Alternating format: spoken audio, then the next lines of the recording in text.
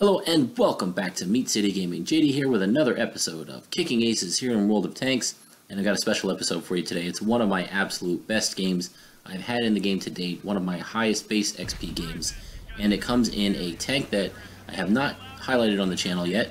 This is the AMX 1390, the Tier VIII French medium tank with an auto-loading gun. So we're going to go through the battle as usual, and then I'm going to have a bit of a discussion about a topic at the end of the battle during the post-battle results, so feel free to stick around for that and chime in with your opinions on that subject when we get to it as well. I'm going to go into something that I want to talk about and my thoughts on it, and I'm looking for thoughts and opinions of other players out there as well. So stick around for that. But for right now, we are in the AMX 1390. I have recently unlocked this tank from the AMX 1375, and in this battle, I do not yet have the top gun, the 90mm gun. I'm still using the 75mm, and so this is actually the last battle in the tank before I unlock the gun. And so I'll talk a little bit about the two guns on the tank. This isn't going to be quite a full tank review, but just in the early part of the battle here while there's some positioning and spotting and whatnot going on. So the 75mm gun is a 6-shot. It's the same gun basically as the AMX 1375. What's good about it is that you can quickly put out the damage, and the clip reloads fairly quickly. Here we can see the AMX 1375 I have spotted. We put in one shot into his tracks, and the second shot does some damage, and then he pulls back. So here you can see I go for a reload, and 14 seconds, give or take, is about the reload for a full clip in this tank. So you can put out some damage. I think a clip potential is around 700, maybe 8, or up to 9 if you're rolling high, and then 15 seconds and you're fully reloaded. With the 90mm gun, the damage potential is great. You're doing 250 average damage per shot for 6 shots, but the reload on it goes way up. It's almost a full 40 seconds depending on your loadout again. But the damage that you can dish out in a very short time with that clip is so high that it's definitely worth it to do the upgraded gun. I've played a couple rounds in it, and the tank feels so much more powerful. It's such a deadly assassin in the late game with that 90mm gun. But even with the 75mm, it's not bad. You're going to get into Tier 10 matches, and you're going to struggle if you do to penetrate. But anything other than a Tier 10, anything other than a very heavily armored tank, you can flank. The speed and maneuverability of this tank is awesome. You can get their flanks, their rears, dump your entire clip, do some big damage, and then try to get out of there while you're reloading, and you only have to avoid them for, again, 14 seconds, and then you're ready to go. So we've pushed to the north. We started in the south spawn, and we pushed up the one line, the rail line, to try and do a little early spotting and a little early helping out. But that's not a great spot for me to be in at this point, because all my allies are there, they're trading shots, and I just don't have any effective fire. So I come back to the base because I see there are some enemies sneaking in behind our lines here, and I get one nice little shot into the IS, I think it was an IS-3, Russian heavy tank, and as he was cresting through the little opening there. And we're going to look for another shot before I go for a reload. You can see there's 2 or 3 that have kind of worked their way up this valley, and what I want to do, what this tank does best, is support. You want to find a tank that's engaged with somebody else looking in another direction, swoop in, dump your clip, and then either get out or avoid fire for the 14 seconds to reload. So we go for reload now because I'm shifting and I don't have any shots on anybody. I want my clip fully loaded. And again, I'm assessing the battlefield here. There's an M103 down there. Not something I want to engage head on by myself, but definitely a good target if I can just provide some assistance. So I think this is where the big fight's going to be. Our allies outnumber them to the north, but down here this is a pretty even fight, and we may even be outnumbered here. So we need to defend this flank, hold off the base here from being captured, and then if our allies clean up north, we'll have this battle. So here we can see the Panzer Panther, the awful Panther, which I've done a lot of videos on recently and finished the grind for. I put one in, and I'm just shooting at the top of his turret. One of the struggles for this tank is its aim time and its accuracy. Here we go, we have the side of a T-28.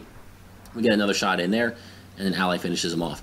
The aim time and the accuracy on this gun, it's not great, and when you get the 90mm, it doesn't get any better, and it probably gets a little worse. It feels slow.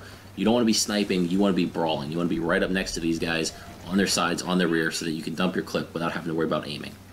So now, here we go for it. Okay, the M103 is looking the other way. We come in, and we've got his side, and we're just pumping in the damage here. You can see about 135 average damage per shot. And there's our last shot. Just like that, we've dumped 6 shots into this guy. He's on fire, and now we can play a little ring around the rosy, traverse him, and his turret cannot keep up, especially while he's on fire, which slows down the turret traverse as well as everything else about the tank. And the ally comes in to help us finish him off. And now we're already reloaded, just like that, and we've got the Chinese light tank here, the WZ-132, and we aim that last shot just right. We put it as far to the right as we could without intercepting the rock, and thankfully the shot traveled straight, and the tank that was our enemy that was trying to hide there could not quite get behind the rock before the shot went into his side. So once again, we're going to shift, and while we're shifting, we're going to reload and try to have a full clip for our next engagement.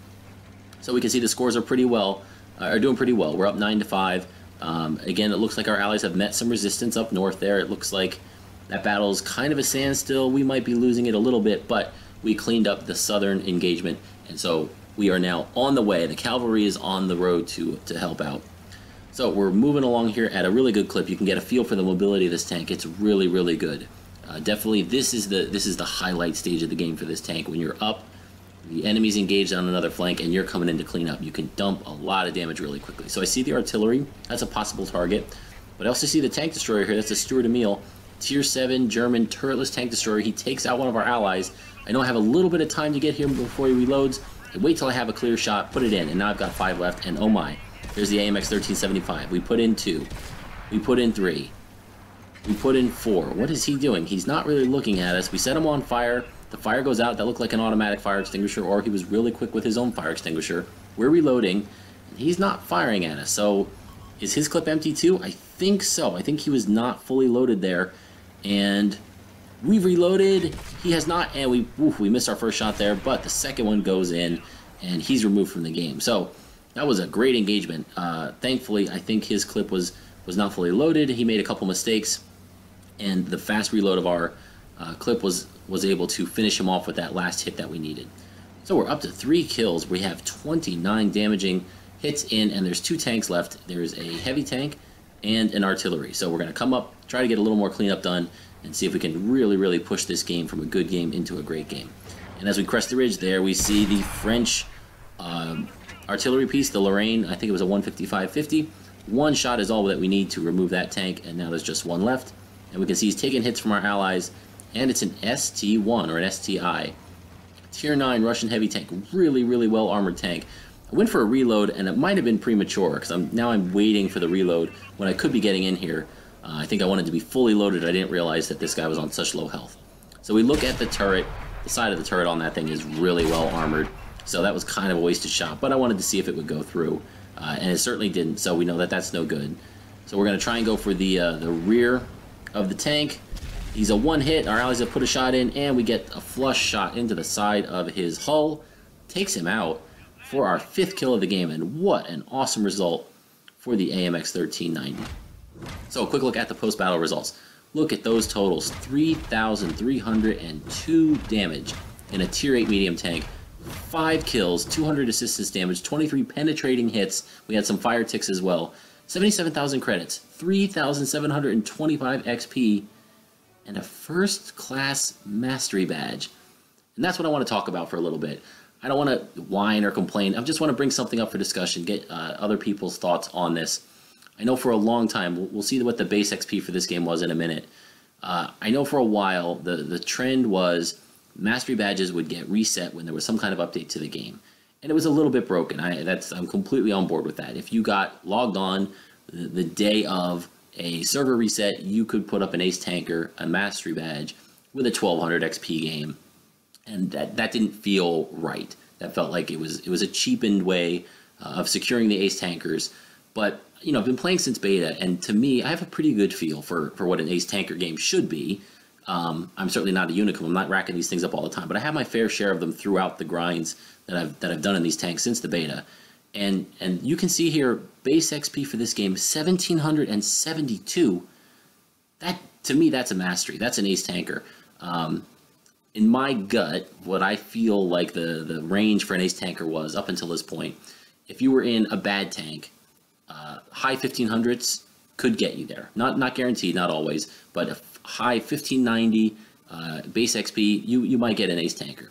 1600, yeah, you had a good chance. High 1600s, that was always an ace tanker. And if you had 1700 or above, it was always an ace tanker. As far as I know, 6 months ago, if you put up a 1700 base XP game in any tank that I'm aware of, other than maybe the super high, Waffenträger E100s or super OP tanks, you were getting an ace tanker.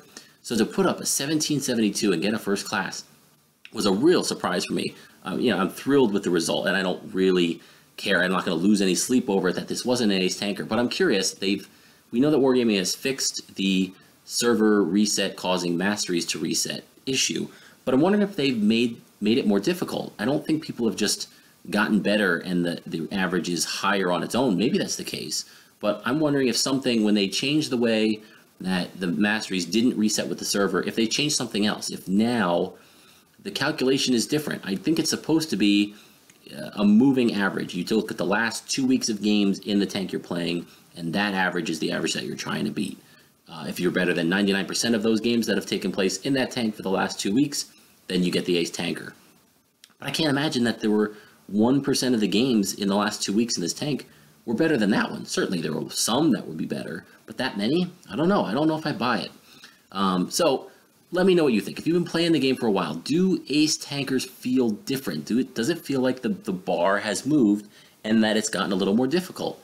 Let me know what you think. Let me know if you have any further insights into this. I'm curious what people's thoughts are on this. Again, not a big deal. This isn't game breaking or anything, but just a curiosity that I've noticed. I have a bunch of other games recently in the 1600s that I thought would be ace tankers and haven't turned out to be. So it prompted me, especially when I saw this one. This was the best of the bunch, the highest base XP, and it didn't turn out to be a mastery badge. So that one really made me start thinking, wanted to post this video, show the good game. Hopefully it was an entertaining one as well, but I wanted to bring up this issue for discussion.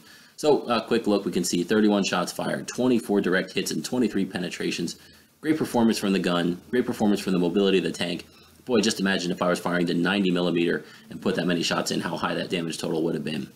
Anyway, hopefully you enjoyed that. Hopefully it'll stimulate a little conversation. Feel free to like and subscribe, and I'll see you next time. Thanks.